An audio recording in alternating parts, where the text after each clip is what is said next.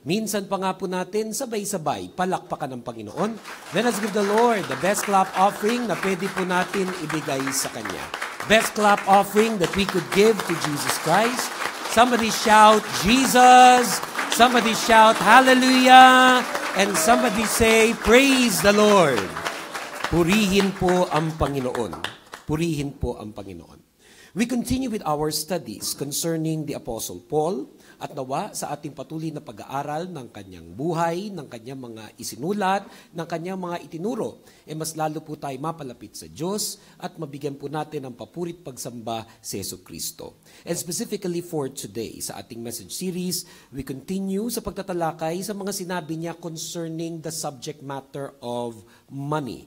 Alam niyo po si Apostle Paul, marami siyang itinuro sa mga Christians nung kanyang panahon, sa mga churches na kanya itinayo.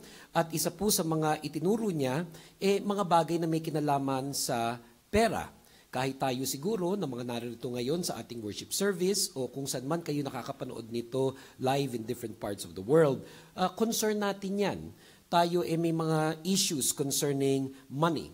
And specifically, dito sa message series na ito, pag-aaralan po natin yung mga itinuro niya sa isa sa kanyang mga disciple at mga leader na pinagkatiwalaan at yan ay si Timothy. At ito po ang ating pagtatalakay today, pangatlong bahagi na. May mga nauna na itong bahagi, parts 1 and part 2. Kung just in case hindi po nyo ito napakinggan live, pwede nyo pa rin itong balikan sa ating Facebook page. Yung part 1, kung saan tinalakay po natin yung pagkukorek ni Paul sa mga wrong teachings at wrong views concerning many issues including money dun sa Ephesian Church. Yung part 2 naman focused on his command sa mga taong may pera, his command to people with money. And for today, part 3, we will focus on his instructions kay Timothy bilang isang man of God. Again, ang mensahe po natin ngayon, pinamagatan po nating lessons from Paul through Timothy concerning money, and today we discuss part 3. Minsan pa po tayo yumuko, pumikit, manalangin sa Panginoon. Let us commit to the Lord the study of His Word. Aming Diyos at aming Ama, kami po'y nagpupuri at nagpapasalamat sa inyo para sa araw na ito. Dinadakila ka po namin ng aming mga awitin, dinadakila ka po namin ng aming mga papurit pagsamba. And even today as we gather in this place and in different parts of the world, kayo Panginoon ang mapapurihan, maitaas. Walang ibang pangalan kundi pangalan ni Jesucristo ang siya aming linilift up. At hindi po kami papayag na meron pong maging hadlang upang kami makafocus sa inyo. Kung halimbawa may mga kasama kaming may mga problema ngayon sa buhay, meron silang mga stress in life, meron silang mga frustrations, Lord, all of that, together we surrender to you. And we ask of your Holy Spirit that you may minister in power. Na ang mensaheng ito, Panginoon, ay maging personal. Marinig namin yung tinig ng Diyos para sa aming lahat. And we bind and rebuke all works of Satan in Jesus' name. And we declare him defeated. Wala siyang magagawa. Hindi siya magtatagumpay sa buhay ng iyong mga anak, sa mga nakikinig ng message na ito, at para sa aming church family. Once again, we worship you in spirit and in truth. We love you with all of our heart, mind, soul, and strength. Teach us, make us closer to you unto God. We glorify the name of Jesus Christ as we pray all of this in the name of the Father, the Son, and the Holy Spirit. In Jesus' name, this is our prayer. And all God's people say, Amen. Lessons from Paul through Timothy concerning money, and for today, we discuss part 3. Ngunit bago po tayo magtuloy-tuloy sa pagtatalakay ng mensahe ngayong umaga, nais ko pong batiin ang maraming mga kapatiran na kasabay po nating nagwo-worship ngayon dito sa Dubai. Kung tayo dito sa ating worship hall ngayon ay magkakasama sa Dubai, magkakasama rin ang mga kapatiran natin sa iba't ibang bahagi ng mundo. At pag kayo binabanggit ko ngayon, nais ko sanang kayo pumalakpak kung saan kayo naroroon, at tayo na naririto, sabayan din natin sila sa pagpalakpak. For example, nais ko pong batiin ang mga kapatiran po natin sa ating Abu Dhabi Church. Pumalakpak naman yung mga taga Abu Dhabi at sabayan natin dito sa Dubai. Palakpakan po natin ang Panginoon. Praise the Lord. At kung meron po tayong isang simbahan na medyo matagal-tagal na po hindi nakakabisita, iyan yung ating church sa Abu Dhabi. And I pray that very soon, dyan naman po tayo magpipreach ng live at mula dyan sa Abu Dhabi ay mabobroadcast ang ating message to our different churches throughout the world. Nais ko rin batiin ang mga kapatiran natin at pwede pumalakpak ang mga kapatiran natin sa Doha, Qatar. Sabayan po natin sila sa pagpalakpak. Like to greet everybody na nandiyan dyan sa Doha, Qatar ngayon. Ganun din, nais po natin batiin at naway pumalakpak naman ang mga kapatiran natin sa Molino, Bacoor, Cavite. Nagsasama-sama rin sila ngayon na nag-worship. At ganun din ang iba't ibang mga nanonood dito live sa mga kapatiran natin sa Hong Kong, sa Canada, at minsan pa sabay-sabay. Mga kapatiran natin sa Abu Dhabi, sa Doha, sa Molino, at dito sa Dubai together. Pwede ba pumalakpak tayo muli para sa ating Panginoon? The best clap offering for Jesus Christ. And together, throughout the world, let's say Jesus. Let's say hallelujah. Let's say praise the Lord. Purihin po ang Panginoon.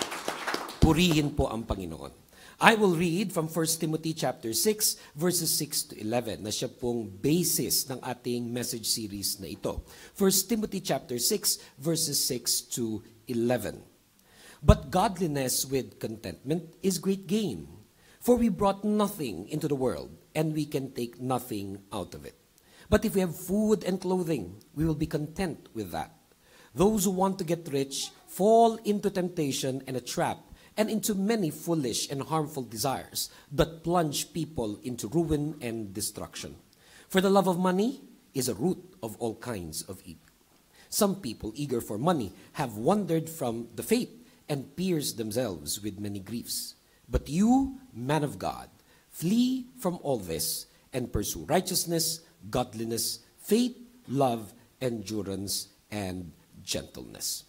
Mula po dyan sa mga verses na ating binasa, nangungusap po si Paul at nagbibigay ng instruction sa kanyang disciple na si Timothy na siyang pinagkatiwalaan niya ng church sa Ephesus. At tinatawag niya dito si Timothy bilang isang man of God. Ang tawag niya dito kay Timothy ay isang man of God. Na ang equivalent po nun sa ating panahon ngayon ay isang spiritual leader. Pag sinasabi nating man of God, ang equivalent nun ay isang spiritual leader. Kasi po yung journey natin sa ating pananampalataya sa Diyos, itong journey of faith that we have unto God. Saan po ba nagsisimula yan? Nagsisimula yan sa tinatawag po nating born-again experience. Every person on this earth, pag siya hinipo ng Diyos, ang tawag po doon ay born-again experience. Mula sa pagiging makasalanan, mula sa pagiging malayo sa Diyos, mula sa hindi naiintindihan yung things of God, spiritual things, binibigyan siya ng Diyos ang tinatawag na born-again experience. And as a result of this born-again experience, yung espiritu natin na dating patay, binubuhay niyang muli. Yung dating hindi natin nagigets, yung mga bagay tungkol sa pananampalataya, naiintindihan na natin, nagkaka-hunger and thirst tayo of more of the Lord. Linalapit niya tayo sa mga Kristiyano, naiimbitahan tayo sa mga churches katulad nito, nakakapakinig tayo ng Word of God. Yung pong ganung karanasan, ang tawag natin dyan ay born-again experience, which ultimately will lead to a person to accept Jesus Christ in his life as his personal Lord and Savior. Sa marami sa atin, alam natin, dyan tayo nagsimula.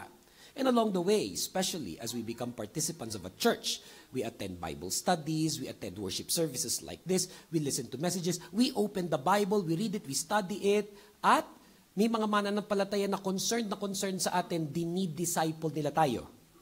Through that discipleship, na-establish yung foundation ng ating faith. Through that discipleship, mas lalo tayo nakakakilala sa Panginoon, that we get to understand na dapat nagsuserve din in ministry. We get to understand that we have talents, we can offer our time, we could give our treasure unto God, nakakapag-ministry tayo, and as a result, somewhere along the way, some of us, if not many of us, will also become spiritual leaders. Pwede magsimula muna yan na nagiging Bible study leader ka o teacher. And then later, pwede nagiging participant ka pa sa mga ministries in a worship service. At some point, some people even become deacons, elders, and yes, even pastors in our church. Kaya kung iisipin po natin, somehow, ganun yung journey ng pananampalataya ng isang Kristiyano. Nagsisimula, nakikilala mo sa Jesucristo, at as you become a believer of Jesus Christ, and you grow and mature in your faith, ang ending nun, magiging katulad ka ni Timothy. Ang ending nun, magiging katulad ka ni Timothy. Kasi si Timothy, for instance, kaya yan nakakilala, ang nagdala sa kanya sa Panginoon, si Paul. Ang nagdala sa kanya sa pananampalataya ay si Paul. So mula nung siya'y nakakilala sa Panginoon through Paul, dinisciple siya ni Paul, and then eventually as a result, eto na siya ngayon, nag-grow, nag-mature, pinagkakatiwalaan na ni Paul upang mag-handle ng isang church. At here in this letter, etong 1 Timothy, nagbibigay siya ng maraming instruction sa kanya. At dito sa pinakadulong chapter, nung kanyang unang letter kay Timothy sa 1 Timothy chapter 6, maraming nasabi, pero isa sa mga pinaka-importanting nasabi is that he must not be a lover of money. That he must not be a lover of money. Now, consciously, lalo na siguro kung spiritual leader ka na, Christian ka na, alam na naman natin yun na hindi natin dapat mahalin ang pera. Alam din natin na hindi rin naman masama ang pera. Na ang masama, yung minamahal mo ito. Somehow, to many of us watching this live or in different parts of the world, alam na natin yan. We must not be a lover of money, and that we must be able to handle money well. That we must be able to handle money well. Yung ibig sabihin ng wag maging lover of money is that we must learn how to handle money well. Now, dyan ngayon nagkakatalo. Lalo na sa marami sa atin na pamilyado. Lalo na sa marami sa atin na may obligasyon. Lalo na sa marami sa atin na may mga financial challenges. We do not love money. However, many of us are beset with money problems. Many of us probably went abroad precisely to solve those money problems. And somewhere along the way, some people, they get lost. Pati nga minsan yung pag-attend sa church Minsan pati yung pag-i-involve sa ministry. Some mistake it na pag umattend siya ng church, pag naging aktibo siya sa isang ministry, yun yung susi para ma-solve yung kanyang money problems. That's probably one of the greatest mistakes of many people, one of the wrong motivations for going to church, na dahil lamang may problema ka sa pera, inaasahan mo na sa pagpunta sa church o di kaya sa paglilingkod, yun ang magsosolve nun. Kasi para sa atin bilang believer, alam natin ang pinaka-importante, yung relasyon natin kay Jesus Christ. Yung relationship natin kay Jesus Christ corrects many wrong things in our views, in our lifestyle, pero hindi pwede na ang number one motivation natin yung mga problema natin sa pera. Hindi pwede ang number one motivation natin yung mga problema natin sa pera. Bagamat, alam din natin na pwede tayong manalangin at magtiwala sa Diyos na kaya niya tayong tulungan sa lahat ng ating mga problema sa buhay. Pakisabi niyo nga yan, nothing is impossible with God. Can we say that together? Nothing is impossible with God. Pero balikan natin yung itinuturo ni Paul kay Timothy. Sabi niya, must not be a lover of money. Na ang ibig sabihin din nun, that we must learn, lalo na siya bilang spiritual leader, to handle money well. Minsan makakatagpo kayo ng mga tao na mai-impress ka sa kanya kasi kitang-kita mo ang husay sa pera. Minsan makakatagpo kayo ng mga taong ganyan in your life na mahusay sa pera. Pwedeng nanay niyo yun, pwedeng kapatid niyo yun, o kasama niyo sa accommodation. Yung ikaw kain ka ng kain sa iba't ibang mga restaurant, pa-picture ka, selfie ka sa mga mamahaling restaurant, pero pagdating ng mga mabibigat na pagsubok sa buhay, wala ka mailabas. Kasi nga, pumunta na lahat doon sa mamahaling restaurant, ang pera mo. Tapos itong kaibigan mo, makita mo, Lucky Meal lang lagi ang kinakain, o di naman kaya kaprasong parata, natuto ng kumain ng pagkain ng Indiano, makikita mo na ito'y nagtitiis, hindi basta-basta gumagasos. Pag nagkaroon ng problema, yan naman linalapitan natin. Kasi yung pala, ito'y maraming mga na-save, kasi nga, mahusay sa pera. Ngayon, ang sinasabi dito ni Apostle Paul, yung Kristiyano, yung lingkod ng Diyos, lalo na spiritual leader, dapat maging ganon. Not a lover of money, or what we also mean to be, someone who knows how to handle money well. Na ang ibig sabihin din yan, itinuturo ni Paul kay Timothy that the spiritual leader must have a good testimony concerning money. That the spiritual leader must have a good testimony concerning money. Na ano yung larger issue dito? Ano yung larger issue dito? Na ang Kristiyano, whether he is a simple believer, a new believer, or an old believer, active sa ministry, at lalo na ko spiritual leader, he must have a good testimony. Ito yung larger issue dito That the Christian, that the servant of God, that the spiritual leader must have a good testimony. At sobrang niyang in-emphasize yan throughout this letter, throughout this book, itong 1 Timothy. Kaya balikan natin yung mga naunang chapters, specifically itong 1 Timothy chapter 3 verses 1 to 7, kung saan nagbibigay siya ng instruction, for instance, sa mga tinatawag sa church na overseers. Now, in many churches, there are spiritual leaders, may iba't ibang kategorya, at isa na doon yung tinatawag na overseers. Ang equivalent din yan elder, o to some places also pastors, in some places also bishops. Sabi niya dito sa 1 Timothy chapter 3, verse 1 to 7, "Here is a trustworthy saying, whoever aspires to be an overseer desires a noble task. Whoever aspires to be an overseer desires a noble task." Now, the overseer is to be above reproach, faithful to his wife, temperate, self-controlled, respectable, hospitable, able to teach, not given to drunkenness, not violent but gentle, not quarrelsome, not a lover of money. He must manage his own family well and see that his children obey him, and he must do so in a manner worthy of full respect. If anyone does not know how to manage his own family, how can he take care of God's church? He must not be a recent convert, or he may become conceited and fall under the same judgment as the devil. He must also have a good reputation with outsiders, so that he will not fall into disgrace and into the devil's trap. Ngayon, isa-isahin po natin yung binanggit dyan, na ganito dapat yung spiritual leader, in this particular case, yung overseer. At siguro, ang ibig sabihin din yan, pag nagkaroon ka ng lahat ng nabanggit, yun yung merong isang mabuting patotoo or good testimony. Number 1, sabi po doon, ay above reproach. Ang sabi doon, above reproach. Ngayon, hindi naman ibig sabihin above reproach, sinless o hindi na nagkakasala, because that is impossible habang naririto pa tayo dito sa lupa.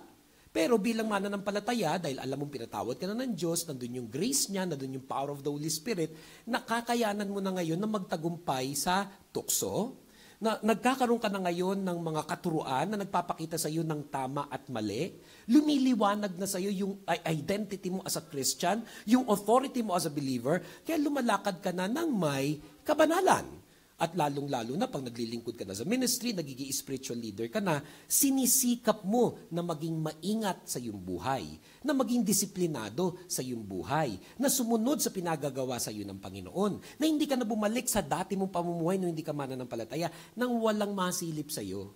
Nang walang masilip sa iyo. Yun yung ibig sabihin nung above reproach. At pag-iisipin natin, hindi lamang naman yan para sa isang spiritual leader o leader ng isang simbahan.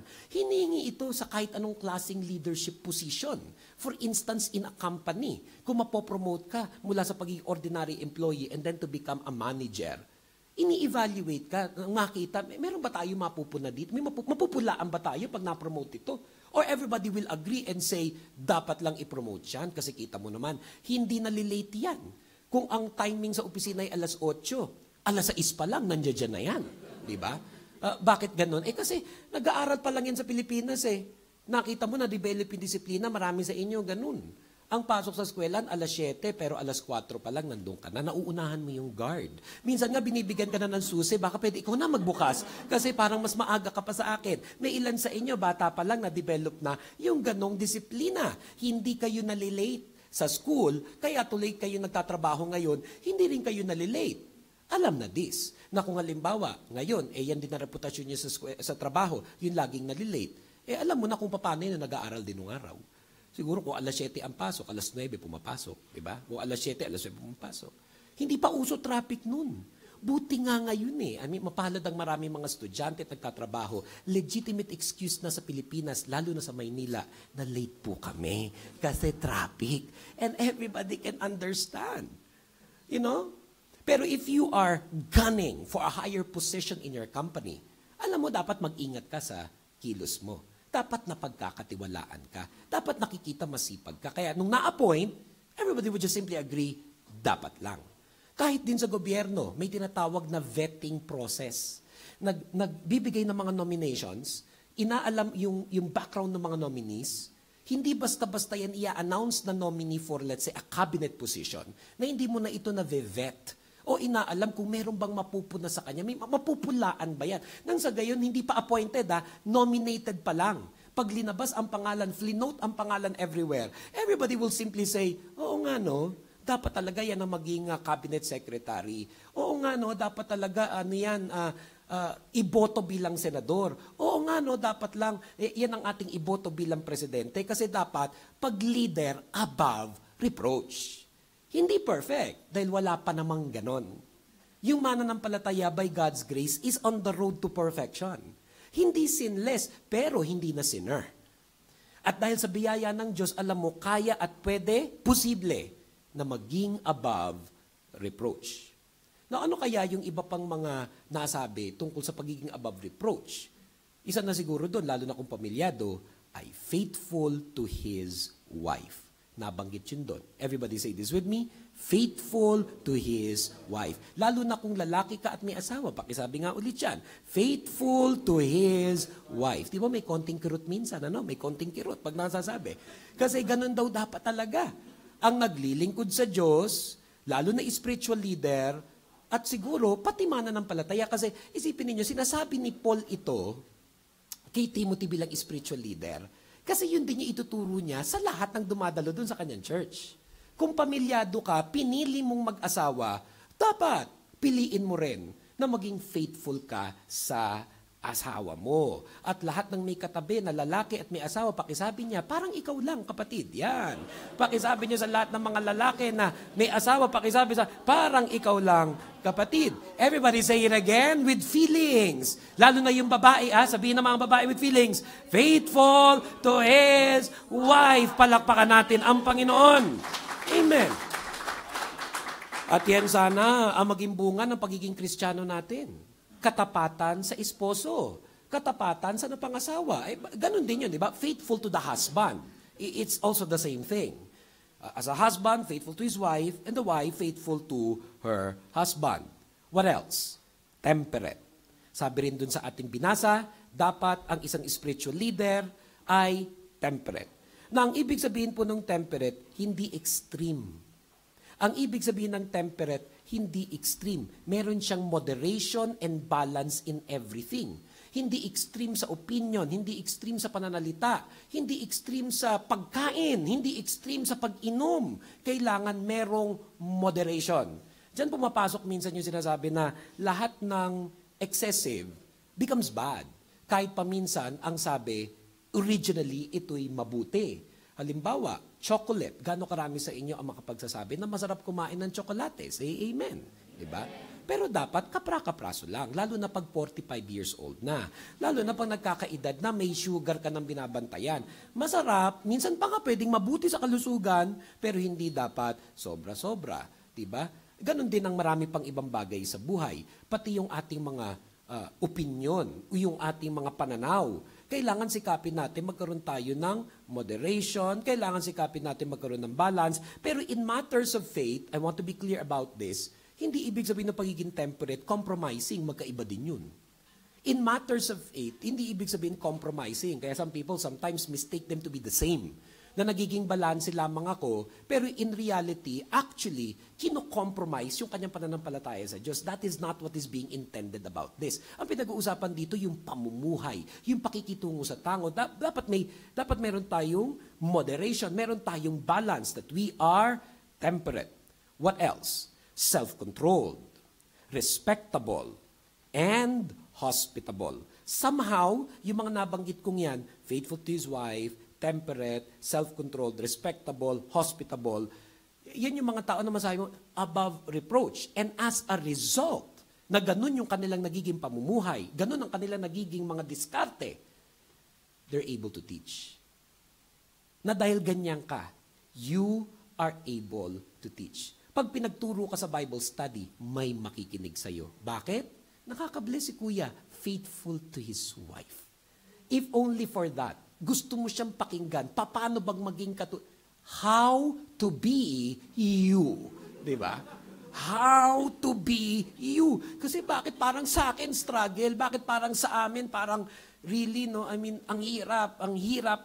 But then nagagawa nito kapatid, kaya pareho tayo ng Diyos, Diyos niya, Diyos mo, iisa, bakit siya nagagawa niya? Kaya tuloy, pag siya nagtuturo, nakikinig ka. Ano pa? Temperate. So, nararamdaman mo sa kanya, hindi to yung extreme. Hindi siya excessive. Na-apply niya practically yung pinag-aaralan sa Biblia. Hindi yung napakabigat ng kanyang espiritu, napakabigat ng kanyang mga pananaw na parang wala nang pumapasa dun sa kanyang mga pag-iisip. Self-controlled, respectable, at pag makitungo sa tao, hospitable. Alam niyo sa churches, isa yan sa pinaka-importanting ministry, ushering ministry. Isa sa pinaka-importanting ministry, welcoming ministry, hospitality ministry, na maramdaman lalo na ng mga bago sa isang simbahan, welcome ako doon sa church na yon kasi ang mga tao doon nagsasmile sa iyo, mapagmahal, sincere, and all of that. And somehow, that qualifies a person to teach. At pag halimbawa, nagtuturo ka na, dapat panindigan mo na, tuloy-tuloy mo na yon. Kaya dapat yung nagtuturo, not given to drunkenness. Ang hirap naman, pagkatapos pag-aralan sa Bible study, godliness, kasunod doon, inuman tayo. May mga ganyan ha, kaya ako nababanggit yan. May mga ganyan mananampalataya na ang akala nila, yun yung pagiging temperate. Akala nila, yun yung pagiging balance. Ganito kasi kapatid, na natutuwa talaga ako sa Rise Up Church. Hindi extreme yung church na yan. Yung pastor na yan, ako po, napaka-liberal niyan. Pati pa ako nadadali. Pati pa ako nasasama sa kalukuhan niya. Nagba-Bible study ng umpisa at pagkatapos nun, ito may beer naman tayo, mag-inuman naman tayo dito. Hindi pwedeng pagsabayin yun eh. Hindi pwede pagsabayin yun eh, in the name of balance, in the name of moderation. Kailangan panindigan mo na pag nagtuturo ka, dapat meron kang magandang patutuo sa kapwa-tao.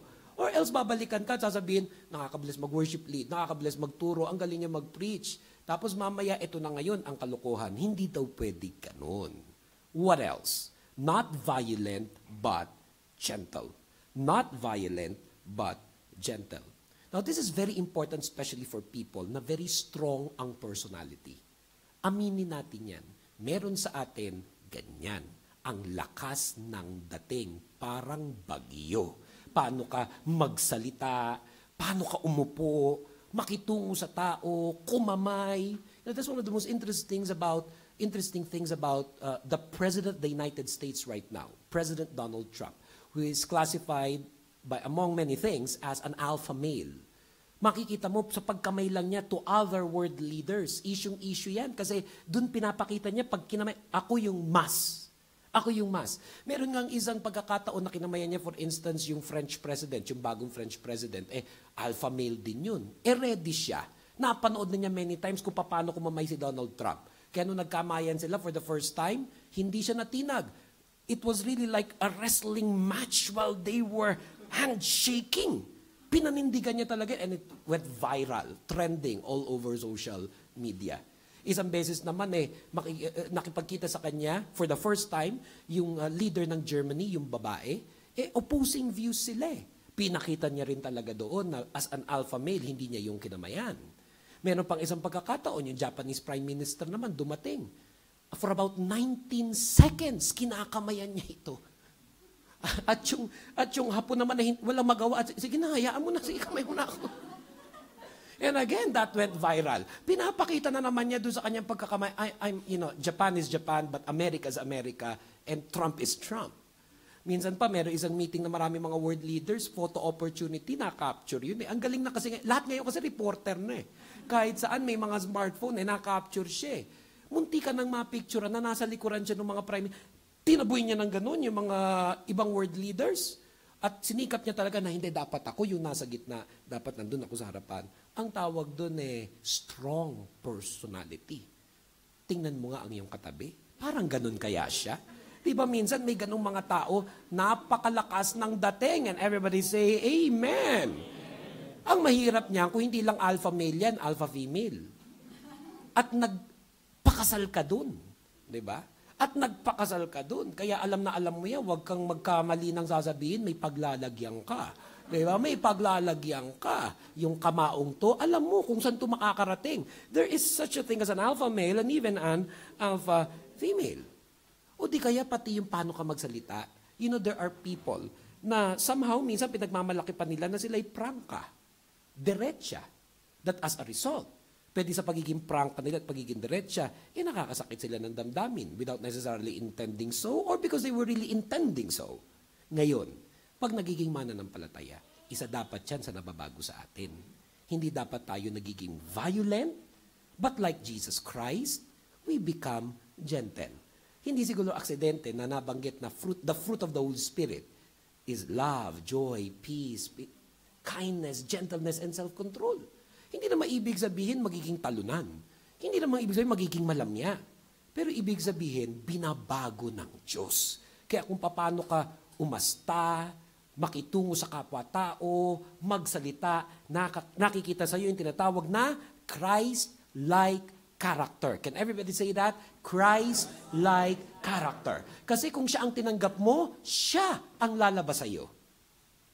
Kung siya ang pinag-aaralan mo, natututo ka paano siya. Kung siya ang wino-worship mo, you're becoming more and more like Christ. Not violent, but gentle. E di kung ganun, di not quarrelsome also. Kung siya'y nagiging gentle, nalalayo yan sa mga away. Ganun dapat ang nagtuturo ng Biblia. Ganun dapat ang nagiging spiritual leader at dagdagan pa natin. Ganun dapat ang mananampalataya. And of course, syempre, dahil yan naman talaga ang emphasis ni Paul kay Timothy, not a lover of money. So kung doon sa huling chapter, 1 Timothy chapter 6, binanggit yun, bilang dulo, makita mo doon sa mga nauna pala kasing mga bahagi ng letter, doon sa mga naunang chapter, in-emphasize din yun not a lover of money. And if you are a family person, whether ikaw ay magulang, kapatid, he must manage his own family well. He must manage his own family well. Kahit naman ngayon at kahit hindi spiritual leader hindi ba kahanga-hanga yung maayos ang pamilya? Yung maayos sa kanya pagiging asawa, maayos sa kanya pagiging magulang, he must manage his own family well. Now, the context of this was that, nung panahon nila Paul, panahon ni Timothy, wala namang mga church buildings, wala namang mga hotels na doon gumagawa ang mga gawain. They were house churches. Ginagawa ang mga pananambahan at pagtuturo literally sa mga bahay. Kaya nakakahiya kung doon pupunta yung mga kapatiran at yung mga nakatira doon sa bahay na yon at yun yung mga spiritual leader, hindi matitino ang patutuo. Yung sitwasyon natin ngayon sa Middle East na minsan nakikishare ka na accommodation, nung araw parang ganun din naman sila Nung araw parang ganun din naman sila. Di lalo na pagdating ng gawain, pag nagtitipon-tipon, hindi pwedeng yung mag-asawa mag-aaway in front of everybody. Siguro kung mag-aaway man sila, bulungan. Kakainis ka, yung Muslim man, yung mga kapatiran. Yung mga ganun. Huwag ka magkano, yung mukha mo, yung mukha mo, makikita ka, pastor ka pang naman, asawa ka ng pastor. Teacher ka. Siguro ganun din, nagbubulong-bulungan sila kasi siksikan Tapos ang hirap naman makita na, ay mag-asawa, o hindi magkatabi, nag-away yan. Nakaupo dun sa likod, dun sa hindi kumanta, absent, may issue. May mga ganon nung araw pa. Kaya tuloy para, ang pangit na patutuo. Sa bahay mo ginagawa, o di kaya kahit hindi sa bahay mo ginagawa, mag-asawa kayo, nasa na yung pagiging Kristiyano, ina-apply yan pag may time. At the best na ina-apply yung pagka-Kristiyano sa pamilya. Ina-apply yan ng mag-asawa. Kaya minsan may lumalapit at sasabihin, Pastor, ang hirap kasi talaga na may asawa Sino ba nagsabi sa'yo mag-asawa ka? Ngayon ko pa nagre-regret, 15 years na kayo. Ang dami nyo ng anak. Ganun talaga yun. Pinili nyo yung ganyang buhay, i-apply mo yung pagka-Kristiyano sa asawa mo. I-apply mo yung pagka-Kristiyano sa anak mo. I-apply mo yan kung ano yung sitwasyon mo sa buhay. Dahil lang sabi, ano yung nagmamanage ng his own family well? That his children obey him. Yung mga anak niya, sinusunod siya. Ngayon, yung parenting style, iba-iba tayo Yung marriage arrangement, iba-iba rin tayo May mga mag-asawa, for instance, kung yung lalaki lang ang nagtatrabaho, yung kinikita niya o sweldo niya, ini-entrega niya dun sa babae, tapos yung babae nagmamanage, may ganun yung arrangement. Meron halimbawa, yung lalaki nagtatrabaho, lahat din sa kanya, pati yung paggastos siya rin, inaabutan lang niya ng allowance o pamamalengke, ganon. Meron naman ang arrangement, yung babae na ngayon nagtatrabaho at yung lalaki naman ang kumukuyakoy lang sa bahay. Meron din naman ganyan, di ba? So pwedeng baliktaran din yung arrangement nila. Meron naman akong kilala, nagtatrabaho na yung lalaki, nagtatrabaho yung babae, mini-merge nila yung kanilang sweldo and they make joint decisions. Meron naman, yung sweldo yung lalaki, so may sweldo yung babae, kanya-kanya yun. Walang pakialam yung lalaki sa sweldo ni babae, walang pakialam yung babae sa sweldo ni lalaki. Meron lang silang mga conjugal responsibilities tulad ng upa. Diba? Kaya nga daw niya pinakasalan para may ka-share sa accommodation. Diba? Kaya doon sila nag-agree together. Pero walang pakialaman kung bibili ako ng rubber shoes mamaya. Walang pakialaman kung bibili ako ng Louis Vuitton bag. Kasi ganun yung arrangement.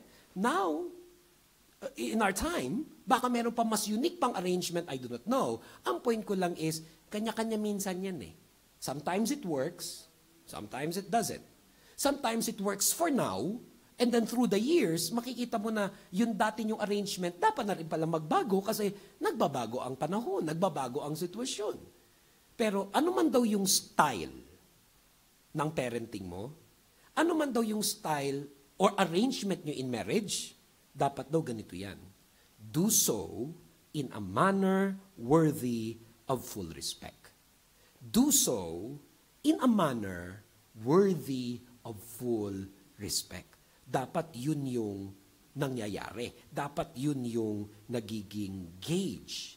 He further says in 1 Timothy chapter 3 verse 5, if anyone does not know how to manage his own family, how can he take care of God's church?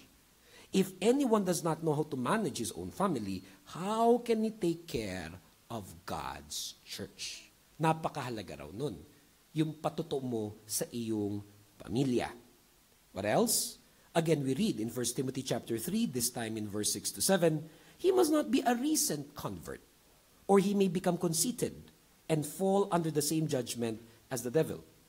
He must also have a good reputation with outsiders, so that he will not fall into disgrace and into the devil's trap.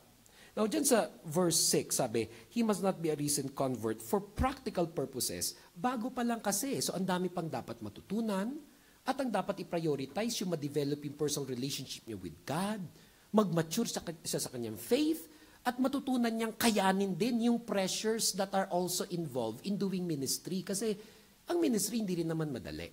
Dealing with other people hindi rin naman madali. Mas madali lang yung a-attend ka, tapos aalis ka, wala kang responsibilities. Madali yun eh, kaso hindi ka rin nag-grow. Hindi mo rin tinutupad yung layunin ng Diyos sa iyong buhay. At hindi ka nakakatiyak na talagang makakatanggap ka ng marami pang iba pang mga biyaya na binibigay lang ng Diyos dun sa naglilingkod sa Kanya. Ang point lang nung verse 6, there is a time for everything.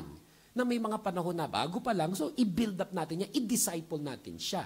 And when the time is right, he gets to serve. When the time is right, nagmamature na siya, he gets to lead. And when you lead, sabi sa verse 7, he must also have a good reputation with outsiders, so that he will not fall into disgrace and into the devil's trap. Again, context. Noong unang panahon ni Paul, ni Timothy, the church was being done in house churches o sa mga bahay. So sila, parang may sariling mundo dun sa bahay na kanilang gawain. Sila na magkakasama doon, may mundo sila doon. They ate together, they prayed together, they saw signs, wonders, and miracles, but it was confined in the house churches. Na ang pwedeng maging tendency noon, hindi na sila mag-reach out sa mga wala doon sa kanilang church. Kasi lalo na ang mga bahay, may capacity lang yan eh. Kung ang capacity ng isang bahay, let's say 20, pwede mong isipin, wow, punong-puno na tayo, glory to God, pabalik na tuloy si Jesus Christ. Pwede mong isipin na dahil naka-20 ka na, okay na. Na kung ano yung kaya ng Bible study mo, okay na. There's what we call comfort zone. May mga panahon sa ilang mga mananampalataya, even if you're in a house, 20s, or even in a hotel, in 100, or even let's say umabot ka pa ng 500 or thousands, minsan may feeling nga ilang mga tao na okay na to. Hindi na natin kailangan dagdagan. Dahil baka pag nag-imbita pa tayo, pumangit pa. Masaya na tayo eh. Okay na tayo eh. Baka pag may dinagdag pa tayo, mga mangutang lang. Baka pag may mga nagdagdag lang tayo, may mga away lang. Masira pa yung kombinasyon. Minsan sa pagbabarkada, ganun tayo nun eh, di ba? Pag may barkada ka, 3, 5, ang saya na. At pag may gustong umiksena, sasabihin mo, ano natin isali yan? Okay na tayo eh. Okay na eh. Na pag dumagdag siya, di ba, parang, zira, gaganda na natin lahat, magsasali ka pa ng pangit. Ganun. Yung ano, minsan may ganun tayong ugali nung araw. Kaya siguro meron din tayo mga na out of place o na ostracize. Meron sa atin dito, baka pag binalikan mo, guilty ka eh. May mga tao talaga na hindi mo pinasali sa iyong barkada kasi maldita ka. Kasi mean girl ka. O kaya mean guy ka. Yung ganon, hindi mo, Umi ka ng tawad mamaya. Pagkatapos itong worship service, alalahanin mo yung mga pangalan na yon at balikan mo sila sa Facebook. Sorry. Kung nung araw naging mean girl ako sa iyo, kung nung araw, lalo na Christian na. Christian na, tapos sa church hindi welcoming, mali yun. Christian na, dapat tayo, we reach out because that is what Jesus did. He came down to this earth to seek and save the lost. So hindi tayo dapat makonfine lang dun sa ating Bible study. Hindi tayo dapat makonfine lang dun sa ating house church. Hindi tayo dapat makonfine dun sa ating hotel. Hindi tayo dapat makonfine lang sa kung gaano karami tayo ngayon. But we must reach out to others. Therefore, it is that important that we must have a good reputation. It is important that we must have a good reputation. So minsan may kapatiran, pansin mo halos walang naaya sa trabaho. Yung pala, kaaway lahat dun sa kanyang trabaho.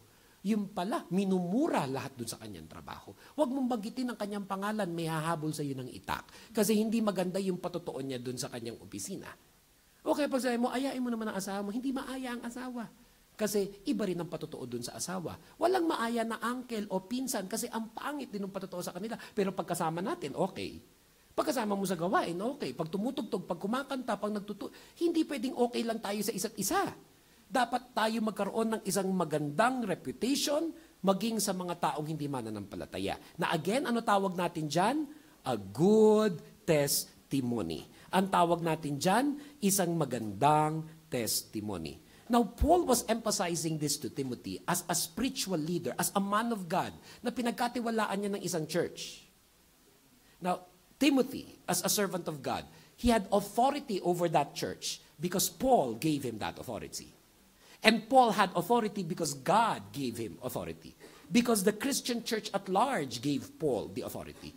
Kaya nga, sinasabi ni Paul kay Timothy, kung gagamitin mo yung authority mo, kung magtuturo ka ng Bible study, kung magpipreach ka sa worship service, linawin natin, dapat you are a good role model.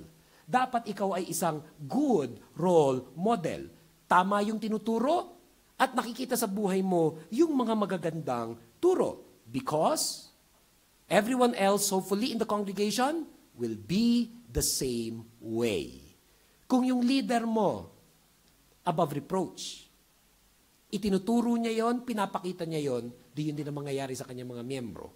They will also be above reproach. They will be faithful to their wives. They will be temperate.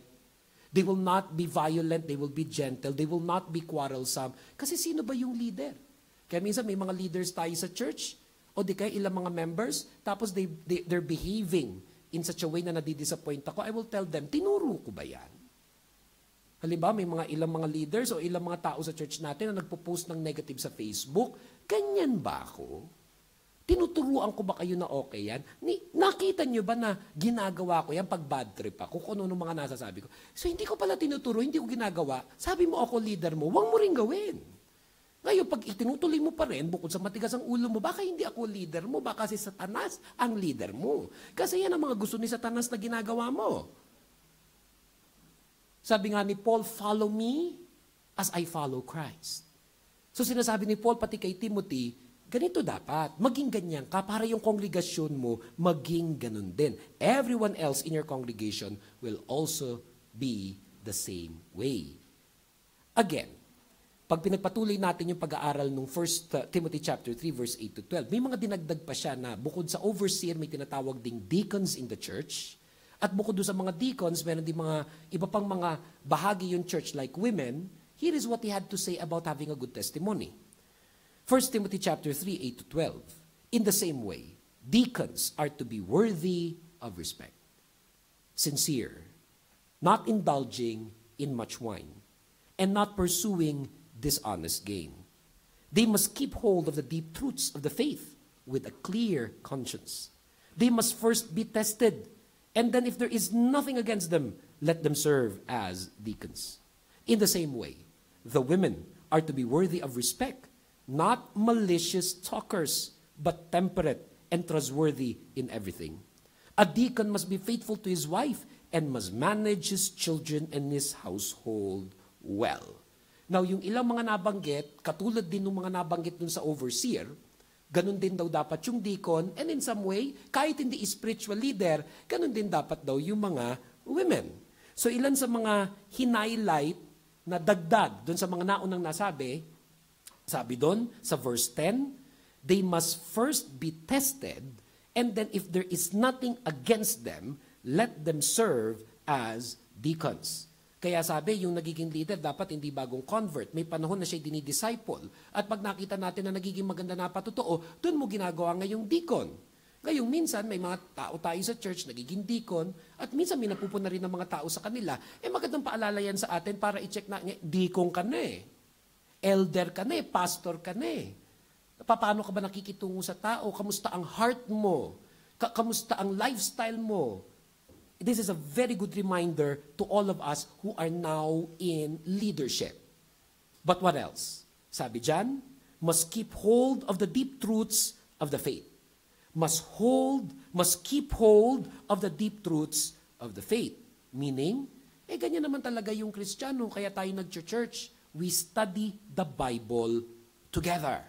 We study the Bible together. Pwede naman pag-aralan mo mag-isa, pero ang gusto ng Panginoon, you study it together with other believers in the church.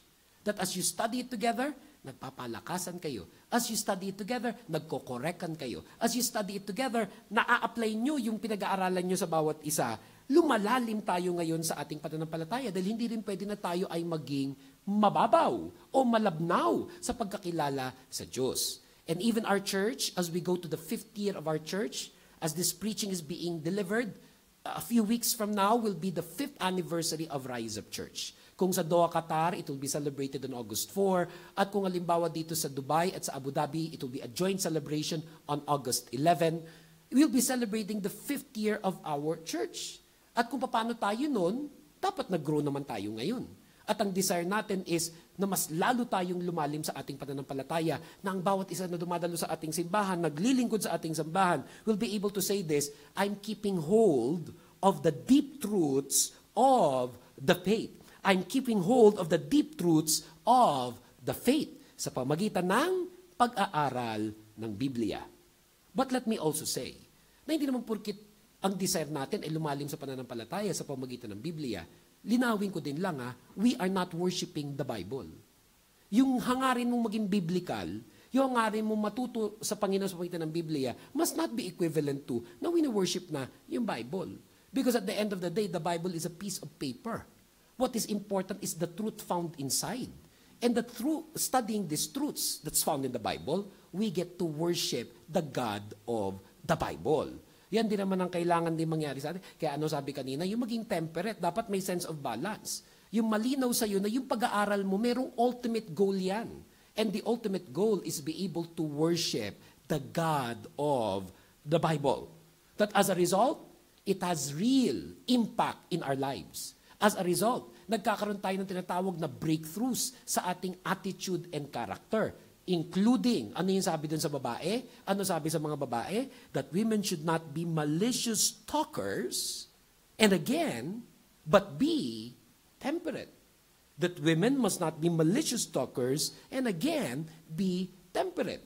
Na bagamat, very direct na binanggit dyan sa babae, yung pagiging worthy of respect, and not malicious talkers, alam naman natin, applicable din yan kahit din sa lalaki. Dahil hindi lang naman malicious talker, babae, hindi lang naman yan exclusively to women. Any person, be him a man or a woman, can become a malicious talker. Ano ang mga equivalent din yan? Yung mga nanchichismis, ano equivalent din yan? Yung naninira sa kapwa-tao, kung ano yung mga pangit na lumalabas sa ating bibig, which usually speaks of bad character. Which usually speaks of bad character. Because out of the abundance of the heart, the mouth speaks. Pag ang pangit ng puso, pangit ang lalabas sa bibig. Pag pangit ang iniisip, pangit ang lalabas sa bibig. Kaya anong binabago ng Diyos sa pag-aaral natin ng Biblia? Yung puso natin, yung isipan natin, yung karakter natin. Kaya sabi, there must be a renewal of our mind. Isa dapat sa pinagpipray natin, Panginoon, alisin mo ang lahat ng kanigahan sa akin. Alisin mo, Panginoon, ang lahat ng mga bad thinking sa akin. Dahil ang itinuturo sa Biblia, ang dapat iniisip natin, what is beautiful, what is nice, what is positive, what is praiseworthy, what is of the Lord. That as a result of knowing Jesus more, as a result of understanding the true message of the gospel of Jesus Christ. Ang resulta nito, repentance of our sins. Ang resulta nito, walking in righteousness and holiness before God. Ang resulta nito, sobra natin naiintindihan yung identity natin in Christ, His child, forgiven by God, saved by grace. That as a result of this, we become trustworthy in everything. As a result of this, we become trustworthy in everything. Ikaw may isang simple believer, wala ka pang ministry, bago lang sa church, o di naman kayo matagal ka na, naglilingkod at leader pa. Masasabi mismo ng Diyos sa iyo, trustworthy yan. Trustworthy yan in everything. Pagturuin mo ng Bible study yan, kasi pag pinagturo mo yan, talaga namang marami mabibless. Pagturuin mo sa worship service yan, kasi pag yan ay tumayo, marami mapagpapa. Pag worship leadin mo yan, dahil bukod sa maganda boses niyan, pag yan ang kumakanta, lumalayas ang masasamang espiritu. Hindi tulad ng iba nung kumanta, parang tumawag pa ng masasamang espiritu at nagpabigat ng damdamin ng tao. Alam niyo, dapat yun sa worship ministry, as a result of your ministry, ang mga tao lumalaya. Pagtugtog mo pa lang, di ba si David, nung nagpi-play siya ng instrument, si Saul noon ay sinasapian ng masamang espiritu, pero pag-play niya ng instrument, lumayas yung masamang espiritu kay Saul.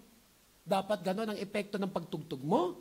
Hindi pag tumutugtog ka, kung saan nakakarating yung chords mo, ping-ping, tapos bilhin mo, imbis na nagpalayas, tumawag pa ng spirito ng galit, puot, inis na yung mga tao. Pag kumakanta ka, parang pumupunit ka ng mga yero at kung ano-ano pa, pati ang Diyos sa pilitan bumaba agad. Dapat mananatili siya sa langit, pero pinili niyang, bababa na ako nang matigil na ito. Dapat ang worship ministry nakaka-bless and everybody say, Amen!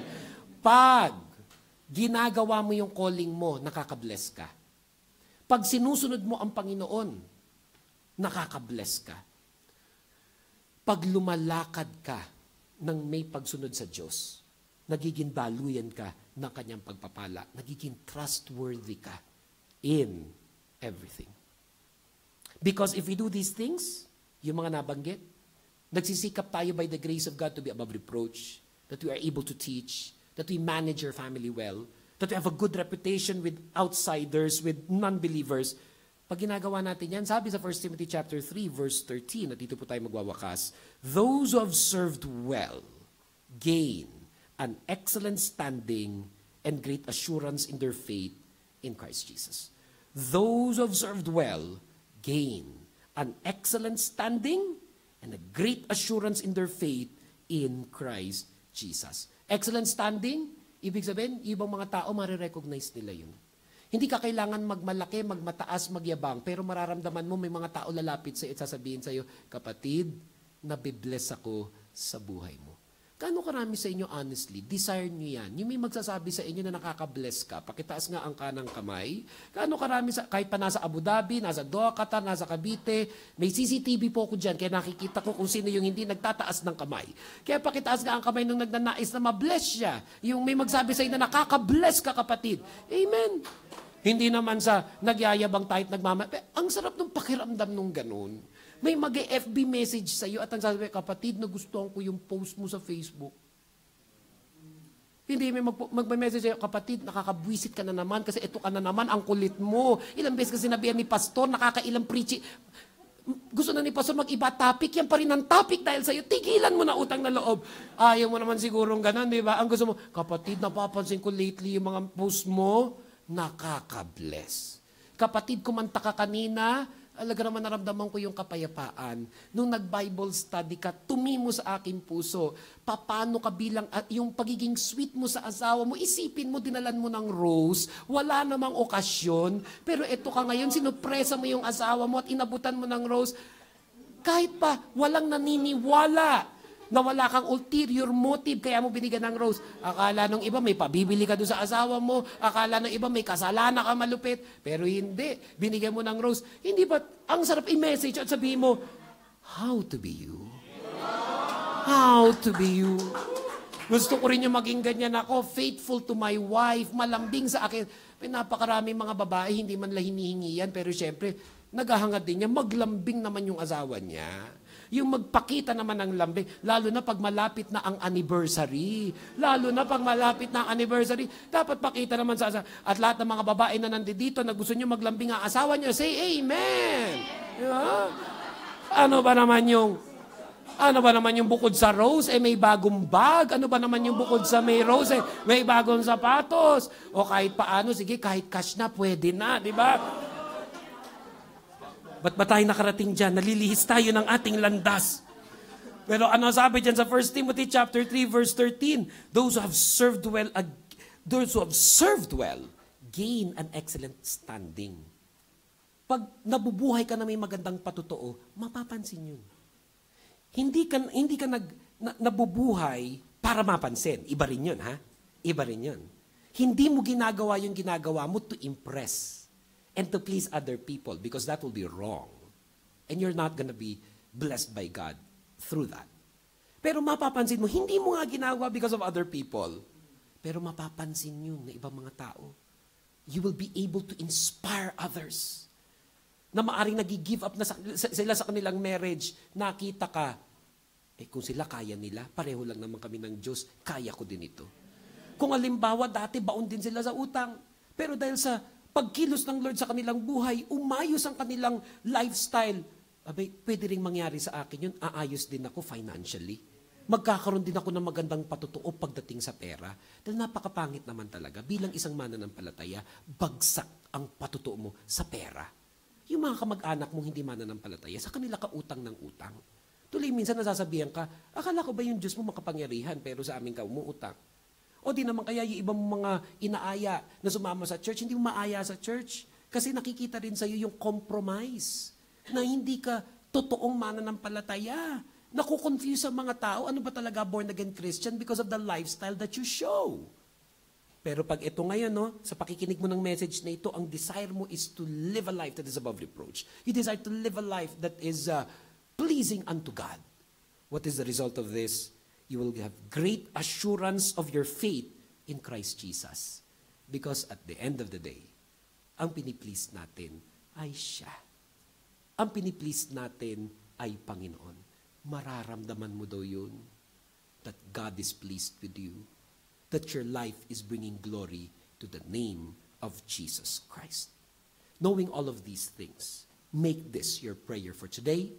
Knowing all of these things, make this our prayer for today. Mga taga Abu Dhabi, mga taga Doha, Qatar, mga taga Molino, at maging dito sa Dubai and in other parts of the world together, make this your prayer. I want to have a good testimony. Sabihin po nga natin yan together. Sabihin nga natin yan together. I want to have a good testimony. Let's say it one more time. I want to have a good testimony. Minsan pa po tayo yumuko, pumikit, manalangin, at ialay po natin sa Panginoon ang ating mga napakinggan, at tawa mas maging malinaw pa sa atin to, mas maging practical sa ating buhay as we pray. Aming Diyos at aming Ama, kami po'y lumalapit ng buong pagpapakumbaba. Kilala niyo po kami. Wala kaming pwede maitago. Sa mga tao pwede. Sa ibang mga tao pwedeng may naitatago kami pero sa inyo wala. And as we come humbly before you, Lord, we pray for your conviction. We pray, Lord, for your revelation. We pray, Lord, na mas maging malinaw po sa aming lahat ano ba itinuturo ninyo. Make us more closer to Jesus Christ. Make us understand paano ba nagkakaroon na isang magandang patotoo. Huwag po namin baliwalain yung grace na binigay niyo po sa amin. Huwag po namin gawing lisensya yung inyong biyaya na parati na lang kaming magkakasala, na lagi na lang namin gagawin yung alam naman naming mali. But help us even today, Lord, to receive from you, Lord, strength in times of weakness, the power to overcome our struggles, and Lord, this deep relationship with God na alam po namin magkakaroon kami as we continue to study your word, the Bible. Lord, gawin mo kaming hungry and thirsty for more of you, not more of this world. Palayain mo, Panginoon, yung in bondage to a struggle that has enslaved him or her for many, many years. But we declare freedom in Jesus' name. At hayaan mo maging sa oras na ito, Panginoon, kumilos ang iyong banal na Espiritu, not only to convict, but even, Lord God, by your grace and by your power, to heal people who are hurting, people who have wounds in their mind and in their heart.